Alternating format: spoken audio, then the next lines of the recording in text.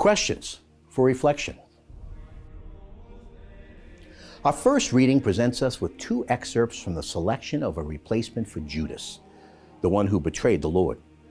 It tells us much about the structure of the early church and the special role that Peter played among the apostles. The initiative for replacing Judas, so that the number of apostles remained as 12, came from Peter, under the inspiration of the Holy Spirit. Just as Israel had 12 tribes, this new Israel, the church, the body of Christ, has 12 apostles. Luke reserves the term apostles for the 12, as we see in the 6th chapter of the book, when the 12 prayed and laid their hands on, thereby ordaining the first deacons of the church.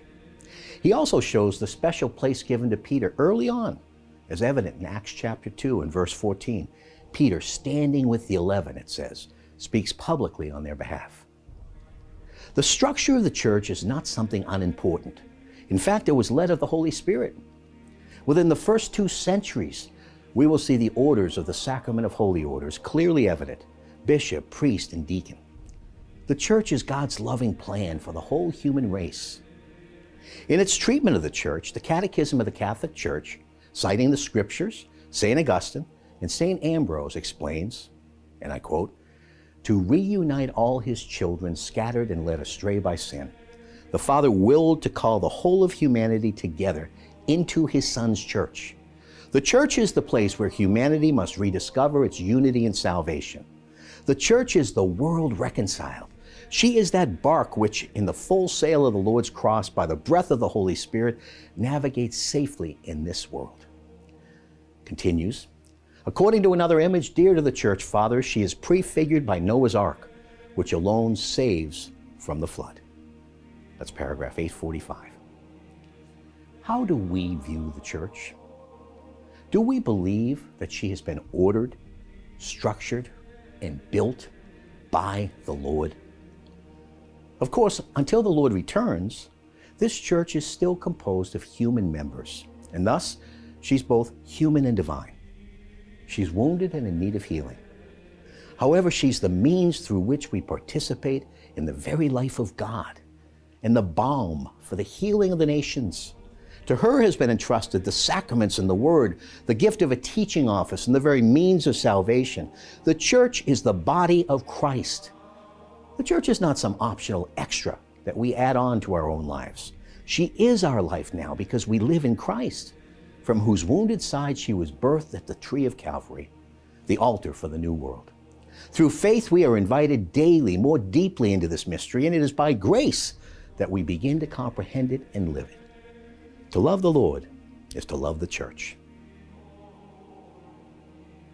The psalmist sings in our responsorial psalm for today's Holy Mass, "Supreme over all the nations is Yahweh, supreme over the heavens his glory. Who is like Yahweh our God? His throne is set on high, but he stoops to look down on heaven and earth." This sovereignty of God is an essential part of the faith. Nations will come and go. Only the kingdom of God is eternal. So how do we understand the kingdom of God?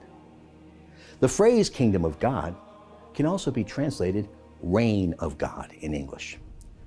I've always found that translation very helpful. In Jesus Christ, the reign of God has already come and is coming. It will come in its fullness only upon his glorious return. In the interim, we are invited to live in, anticipate, and spread that kingdom, and we do so most fruitfully when we live in the heart of the church, which is a seed of the kingdom, for the sake of the world. In the back of the Catechism of the Catholic Church, there's a glossary with a helpful summary of the phrase, Kingdom of God, Kingdom of Heaven. It contains citations to the sections in the Catechism which break open the deep meaning of the phrase.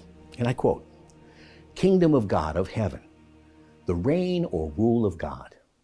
The kingdom of God is righteousness and peace and joy in the Holy Spirit." Romans 14:17. The kingdom of God draws near in the coming of the incarnate Word. It is announced in the gospel. It is the messianic kingdom, present in the person of Jesus the Messiah. It remains in our midst in the Eucharist.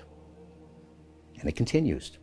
Christ gave to his apostles the work of proclaiming the kingdom, and through the Holy Spirit forms his people into a priestly kingdom, the church, in which the kingdom of God is mysteriously present, for she is the seed and beginning of the kingdom on earth.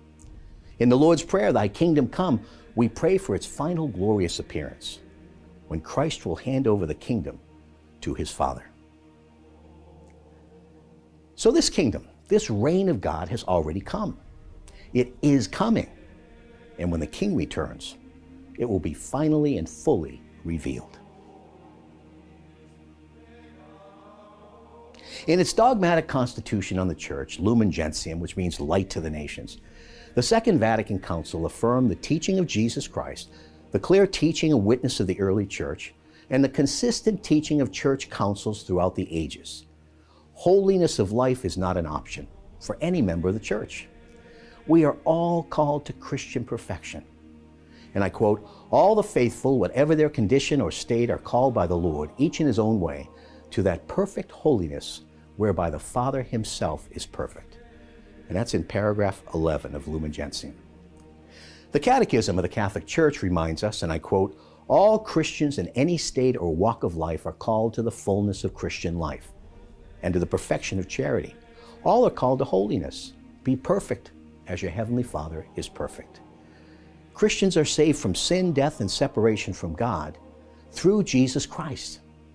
We are called for holy living. We're to live differently beginning right now because we live our lives right now in Jesus. We're to love differently because we are capacitated by grace to love in Jesus and with his love. And all of this is made possible as we cooperate with grace, the character of Christ being formed in us as we cooperate with grace. Our gospel passage chosen for today's Mass reminds us that the Lord first chose us and we respond. He calls us to live in him and allow him to live his life through us, reaching out to all men and women. And we can do that if we remain in his love.